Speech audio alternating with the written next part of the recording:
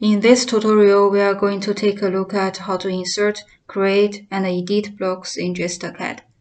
A block is a collection of objects that are combined into a single named object, and it can be saved in the current drawing or an external folder, which make it much more convenient to insert lots of same collections of objects. You can see that each of these independent drawings is a block.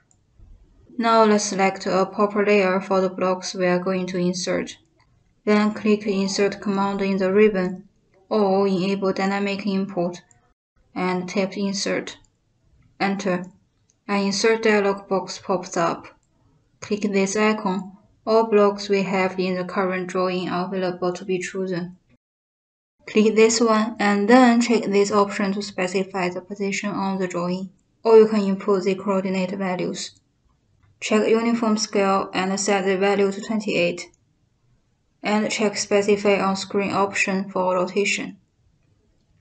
Click OK, place it here, and specify rotation angle as 135 degrees. Enter.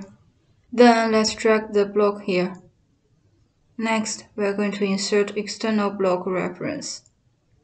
If we know where the block file is saved, just click again Insert command in the ribbon and click Browser button here. Find the block file, open. Then check the option to specify the position on the drawing. Check Uniform Scale and set the value to 1. Set rotation value to 0.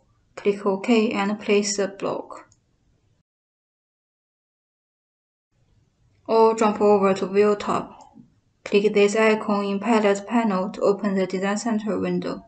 Then we can insert blocks conveniently. Just open the folder and drag the block to the drawing.